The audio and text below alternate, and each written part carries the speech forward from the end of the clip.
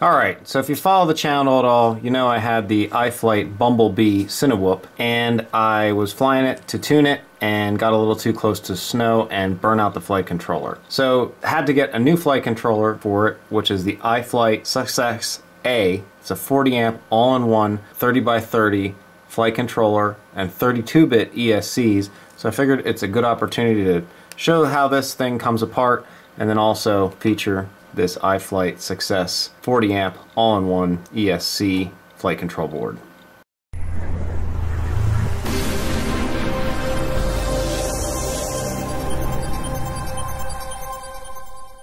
Okay, to take the Bumblebee apart, I have all the screws off. It's really just the top plate, so it's pretty simple.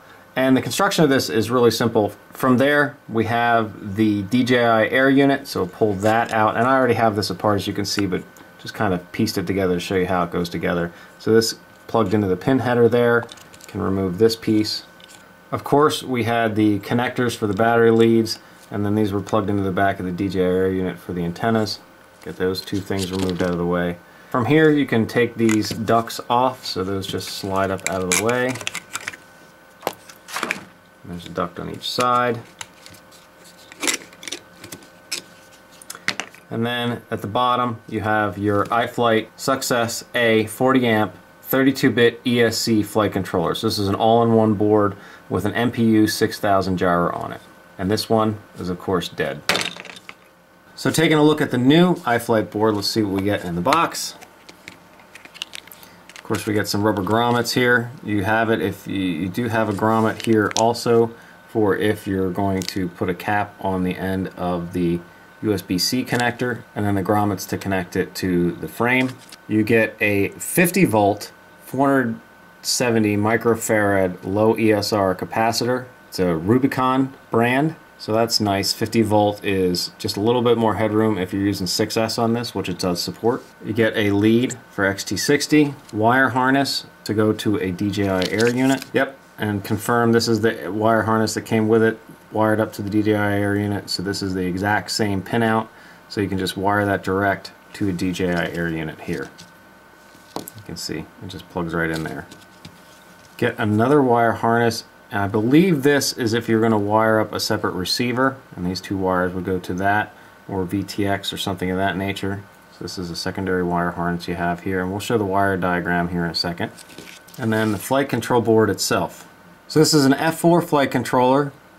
This has an MPU 6000 gyro on it. So if I flip it over, the gyro is right here. This has BLHeli-32 bit ESCs, and here's the FETs for those. You can see plenty of capacitance, and then here's your primary port for connecting all kinds of things. We'll show the wiring diagram here in a second.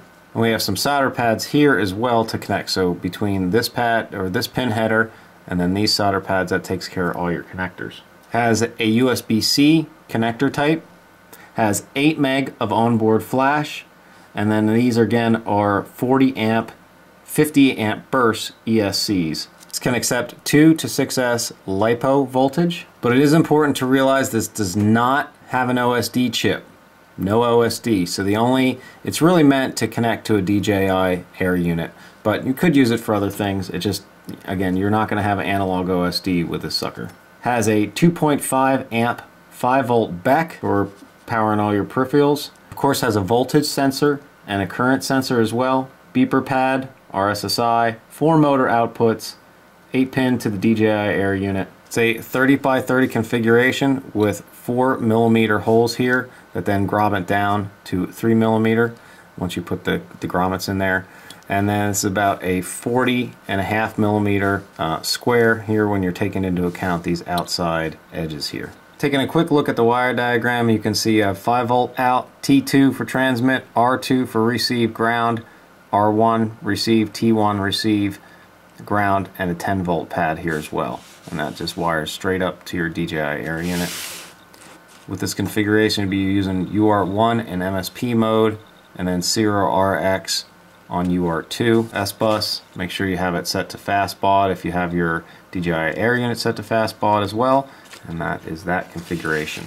Other configurations here are just hooking up the air unit for the video part of it, and then having a transmitter using the same pin header here, and those additional wires that we showed, and you can hook it up to, of course, FR-Sky and other transmitter types. You have a 5 volt, a ground, and then the signal here. Again, same kind of setup, MSP for your OSD information, then RX on your UART2.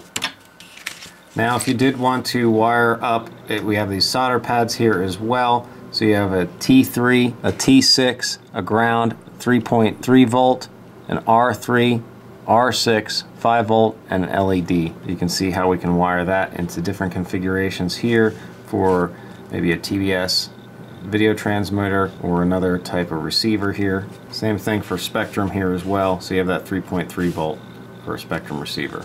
Again, in this configuration, you would then be using your UART3 for serial, for passing that through for your transmitter, and then your different configurations in Betaflight here, obviously for your different receiver types that you're going to have connected. Buzzer and LED support here. We have a buzzer pad kind of in the middle, so you can feed off of that. LED, 5 volt, and ground here coming back to these same pads then in this area.